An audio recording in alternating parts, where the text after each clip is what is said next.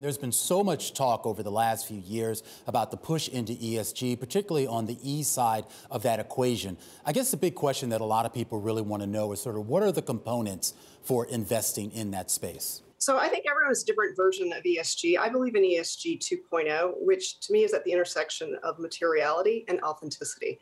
I focus particularly on the energy transition because I think it's the most impactful. I also really focus on holding my companies accountable. I call it carbon accountability. So we are active in our approach, and I engage with management teams, and I say to them, break out your CapEx. Let me see what you are spending on decarbonization and where. And then I want to see your carbon footprint, and did it go down? i.e., how good are you at allocating capital when it comes to reducing your carbon footprint? Because any CEO can tell you they're going to be carbon neutral by 2050. The reality is they're not going to be there. So are you on the right trajectory, and are you on pace to hit your goals? Do you think that the metrics are there right now to accurately and fairly assess how these companies are making progress toward that goal? No, which is why I came up with my own proprietary method called carbon accountability. Absolutely not. But that is also an opportunity. And, in terms of the energy transition, I think the value investors' way to play this is through the green metals. I get Tesla-like growth at a commodity-like multiple. And if I go to places like Canada, I don't have to take on the geopolitical risk of other regions. But when you go to a country like Canada, what you are faced with uniquely or less uniquely, increasingly, is a carbon tax. So in Canada, companies pay $40 per ton today, and that goes up by $15 every year until it hits 170.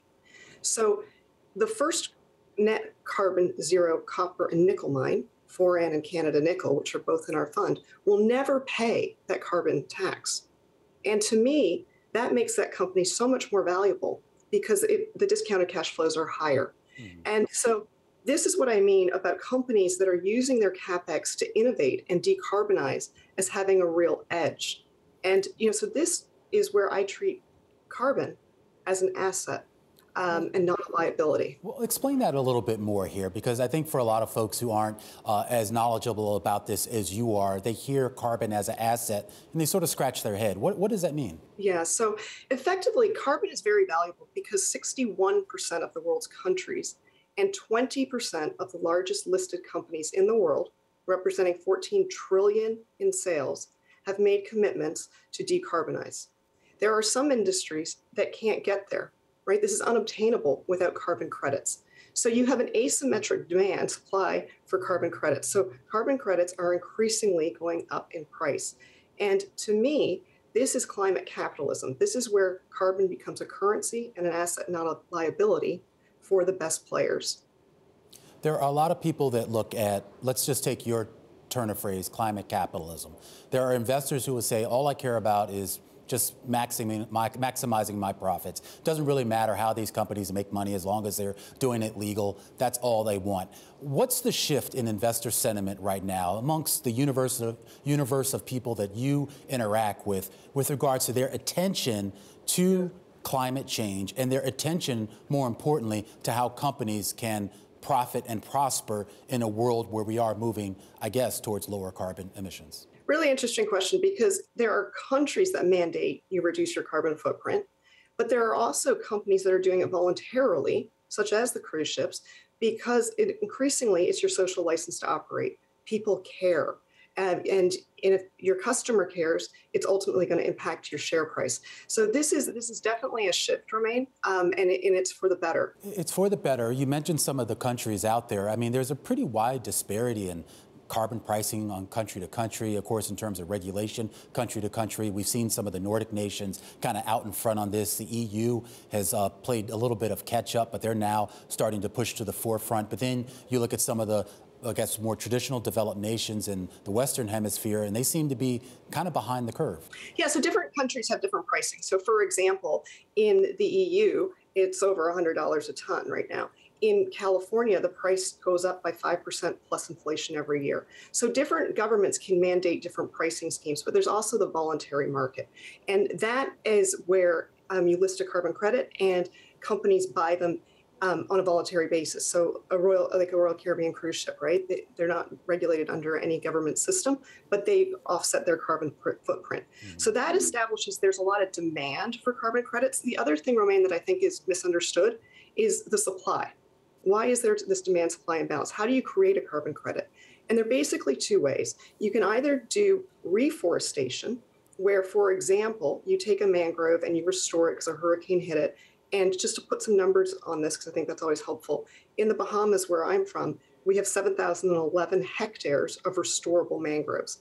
If we were to restore them, that would be worth $308 million in terms of carbon credits. Mm-hmm.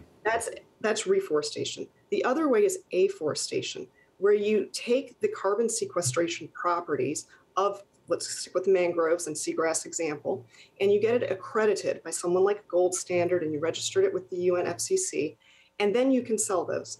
And in the Bahamas, for example, if you were to do that, we have 97,000 acres of mangroves and 5.4 million hectares of seagrass. That would be worth $375 million a year, every year. That's impressive. If a company goes down that road, though, how do you verify it? How do investors know that what those companies say they're doing is actually being done? So you typically have someone who looks at the project and assesses it, and then someone independently audits it. So you can have a company like Synergy who designs the project, and then Gold Standard is the gold standard in the industry, comes in and audits it. And so is there a precedent for this, Romaine, right? We're talking about the carbon sequestration property of natural resources. And the answer is yes. There's one country in the world that has done it, and it is Gabon. And the buyer of that carbon sequestration carbon credit was Norway. And they raised $150 million. So this is, again, where I'm talking about climate capitalism, where your carbon can be an asset and it can also be a currency.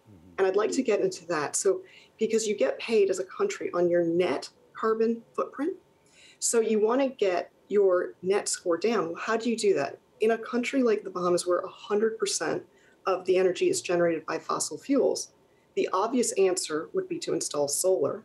The obvious problem is, how do you pay for it? It's not a rich country. And here is where I think the innovation is going to be amazing in terms of, I'll give you an example. Mm-hmm. Royal Caribbean was trying to offset their carbon footprint. They committed to buy every megawatt of power a wind farm in Kansas generated. Well, let's follow that yellow brick road. What is a cruise ship doing with a wind farm in landlocked Kansas? It turns out it was not the craziest idea. They basically gave a power purchasing agreement for a 200 megawatt farm, which in return generates 512,000 carbon credits for Royal Caribbean for the next 12 years annually. And if they were to buy that in the open market at $25 a ton, that would cost them $12.8 million. So Southwestern, which is the energy company, got their wind financed, and Royal Caribbean got carbon credits. And so that is a model that is typical in company financing that can be applied to countries to finance their energy transition. And for island nations and everyone, the energy transition represents energy independence. And the reason that is so important, Romaine, is a country like this spends $1 billion in fossil fuels every year, has $10 billion in debt, an 86% debt to GDP ratio, and a B+ credit rating. If we could be energy independent, it would be a role model for every other island nation.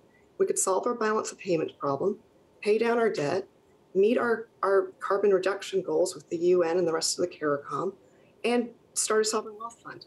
This is game changing. It's very, very exciting, and I think it's hope for a brand new green day for island nations.